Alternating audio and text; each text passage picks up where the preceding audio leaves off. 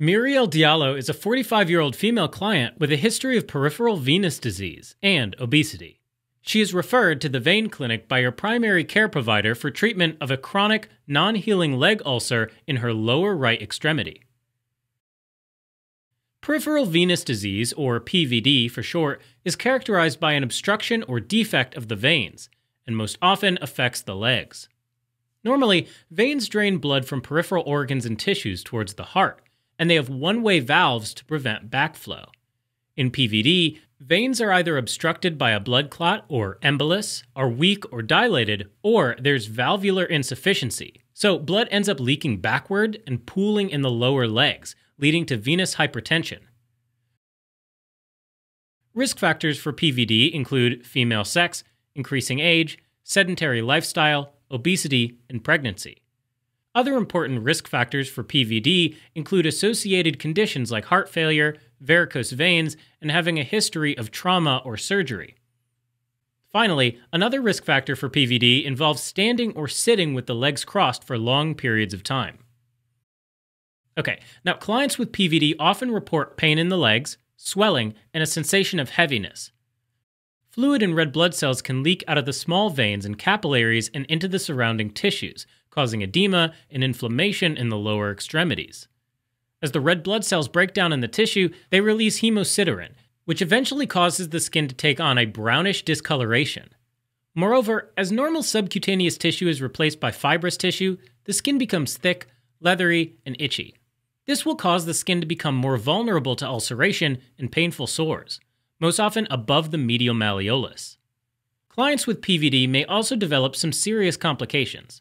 First off, clients may develop chronic non-healing sores and ulcers, which pose a risk for infection and pain. In addition, pooling of blood can increase the risk of blood clot formation within the veins, which can cause inflammation and thrombophlebitis. Diagnosis of PVD relies largely on the client's history and physical examination. In addition, a venous ultrasound is usually performed to visualize venous blood flow and determine the presence of a blood clot. Alternatively, a venography procedure can be performed by injecting a dye into the veins, and an X-ray is taken to identify any obstruction. When DVT or pulmonary embolism are suspected, a blood test should be performed to measure the D-dimer, which is a breakdown product from blood clots. Treatment options for PVD include increasing activity, elevating the legs above the heart, as well as application of compression stockings or tubular support bandages to help prevent backflow of blood, promoting venous return upward toward the heart.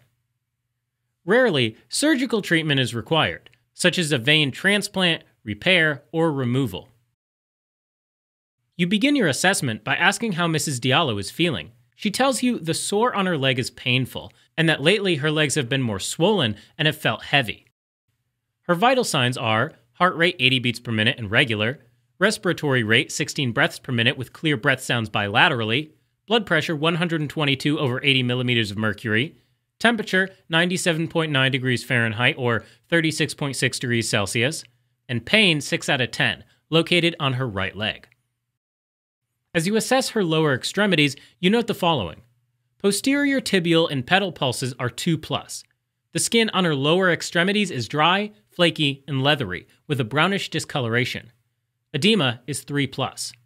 You notice bulging rope-like veins bilaterally. There's an open ulcer with irregular borders located between the right lateral malleolus and calf muscle. There is a moderate amount of thick exudate present on the wound. You review the results of her venous ultrasound, which shows vein dilation, valvular incompetence, and varicosities. ABI results for right and left legs are 1.0 and 1.2 respectively. As you review her chart, you note her height is 5 feet 2 inches, and her weight is 200 pounds, or 90.7 kilograms. You document the size, location, and appearance of the venous ulcer. Before leaving the room, you assist Mrs. Diallo into a comfortable position with legs elevated with pressure off the wound. Now that you've completed your nursing assessment, you establish your nursing diagnoses for Mrs. Diallo. And they are impaired skin integrity related to venous hypertension, chronic pain related to tissue damage, and ineffective health management related to difficulty implementing measures to prevent venous ulcers. Next, you collaborate with Mrs. Diallo and the healthcare team to develop goals for her plan of care. At her follow-up appointment in 1 week, Mrs. Diallo will remain free of new venous ulcers, edema will be decreased, and her existing ulcer will show signs of healing. Her pain will be managed, and she will adhere to her prescribed care regimen. Now, you are ready to implement the plan of care. First, you provide wound care and apply dressing to the wound.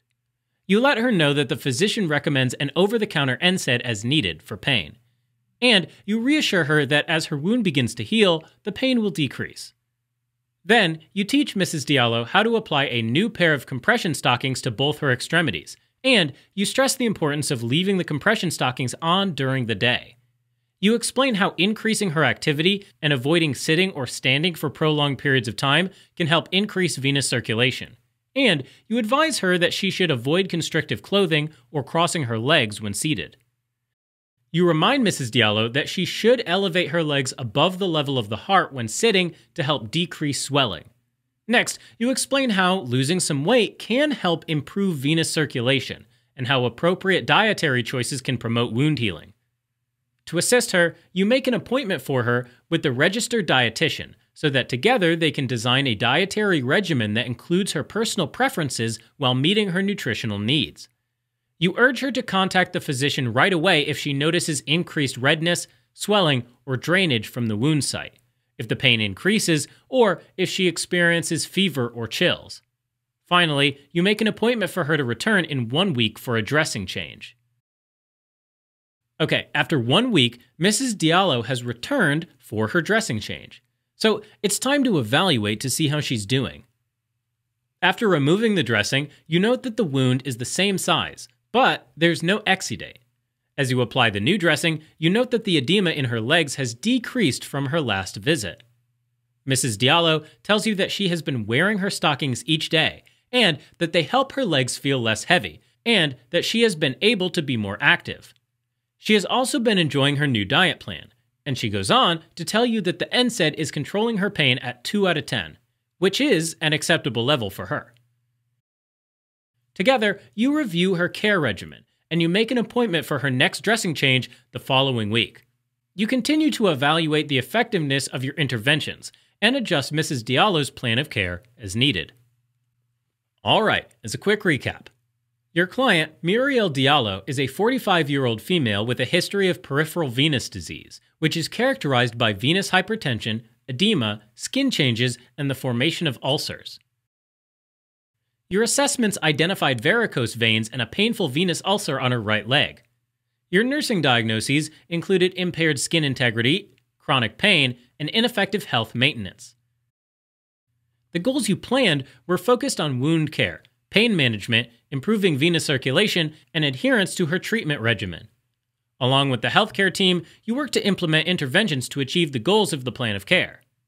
As you care for Mrs. Diallo, you will continue to evaluate and revise your plan of care as needed. Helping current and future clinicians focus, learn, retain, and thrive. Learn more